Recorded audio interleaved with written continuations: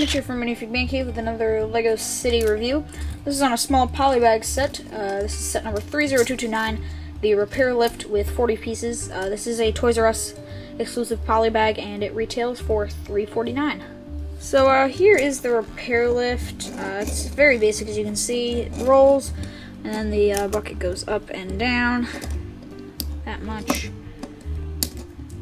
So you can get them to repair some pretty high up stuff if you go like that, or something that's fairly close to the ground like that.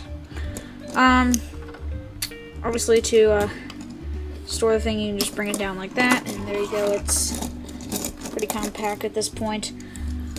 You see there's a couple studs up there for the minifig to stand on. Got a couple headlights in the front there. And, yeah, pretty basic little thing. Nothing special, but I guess it's pretty nice. The one and only minifigure for the set is just a standard repair worker. Nothing too special. Standard uniform, standard hard hat. He has a little thing, I'm assuming, to control how far up the lift takes him, or lifts him.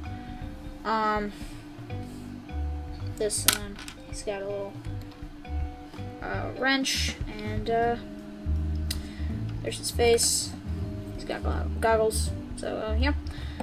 There is your one minifigure. So, overall, this is a decent little polybag. Nothing special to it, but it's easily played with, quickly assembled, and low priced. And that's really the appeal of these.